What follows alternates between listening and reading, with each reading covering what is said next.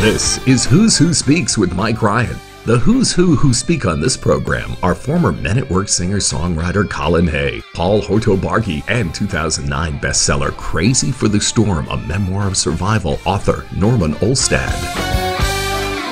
30 years ago, Norman Ollestad was in a horrific plane crash with his father in the San Gabriel Mountains. He was 11 years old and the only survivor.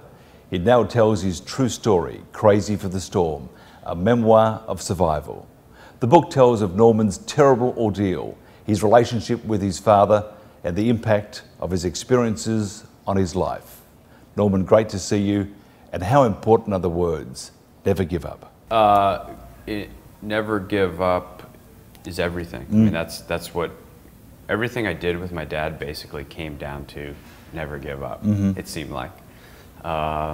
So I think it was pretty easy to access that idea because we had sort of proved it out in our adventures together, surfing and skiing. It wasn't just something he said. It was something that it was an idea, and then we went and tested that idea, and it proved to be true. If you didn't give up, you captured a good wave, or you stole a great little powder run in a storm because you were willing to hike and not give up. Is the book a memoir or is it a thriller? Well, it's both, but I live my life as an adventure. That's how my father raised me. We were always on some adventure, so it follows that the book would read that way, like a thriller or an adventure. Seems natural. When writing the book, did you actually find that it was creating all sorts of pain at the stage of writing, or did that pain and those memories come back to you after? Well, it was very painful. The 3 to 5 hours that I spent writing every day were not painful. The moment I finished writing and left my office, I would get a sore throat, kind of get this like low-grade fever. Like I wanted to sleep, and I had a headache and all this stuff. So I had to spend the rest of the day recovering and rejuvenating so that the next day I would be alert and have energy to go write. Because for me, it takes a lot of energy to write. Going right back to prior to the accident, your father was an FBI agent, worked for Jig or whoever. Yes, the whole lot. So, and I actually grew up with my father was a policeman too, so I knew how tough it can be. But at the same time, it teaches you certain disciplines. The same thing would have happened with you, wouldn't it? Yeah.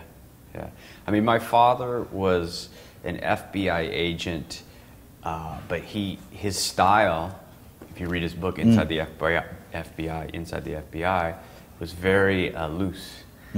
He had an informant named Murph the Surf who would meet out in the Miami surf. And they would exchange information. Yeah.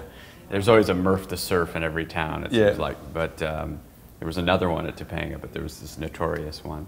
And they'd meet out in the surf and exchange information. But then my dad sort of hung out with Murph too, and they would kind of go out and party. And in fact, there's a story that my dad's good friend tells that Murph introduced my dad to this young woman, very beautiful young woman, and my dad started dating her.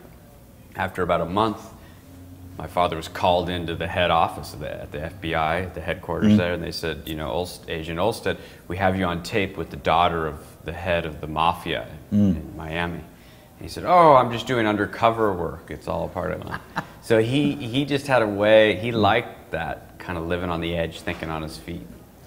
But it's really interesting though, because where you lived was very hippie-ish.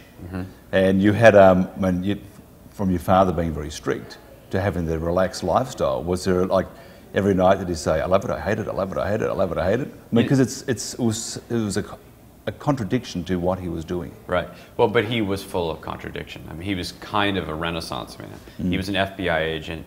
He was a surfer. He was a skier. He played music. He was a child actor. He loved to dance and sing. He wasn't really a drinker or wasn't into drugs or anything, but he loved to, have a good time. And at the same time, he had this other side to him where, he was in the FBI, then he worked for Robert Kennedy for the Department of Justice and Southern Pacific. So yeah, he had several contradictions. And even it's interesting that I suppose when he was working, your aunt would look after you, and you had, what was it, Charles Manson was actually trying to croon your aunt. Yeah. Well, that's pretty bizarre. Yeah, Topanga was a wild place. Yeah. You know, everybody was down there.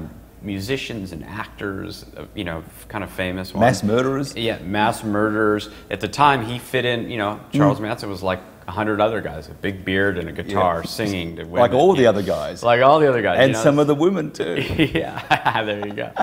And so it was just kind of a circus down there, but in the best sense. And I remember like rock and roll bands playing on the beach, right on the deck, and surfing, and hearing live rock music just booming out while I'm surfing, and looking in and seeing dogs and people with strange, one guy had a wild boar, one woman had a llama, you know, little parties going on, barbecues, rock bands, surfing. It was kind of all happening.